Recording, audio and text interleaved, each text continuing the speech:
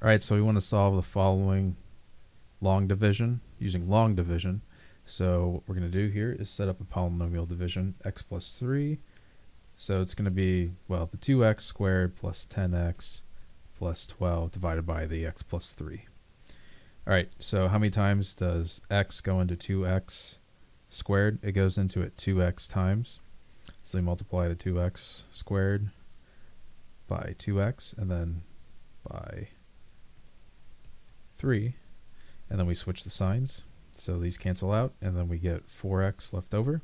How many times does x go into 4? Goes into it 4 times. So multiply 4x and then times 3, 12. Switch the signs. You get 0, and then 12 minus 12 is 0. So when we divide our polynomial by x plus 3, we get 2x plus 4 out. That means x plus 3 times 2x plus 4 equals 2x squared plus 10x plus 12. And there's no remainder, so that works out nice.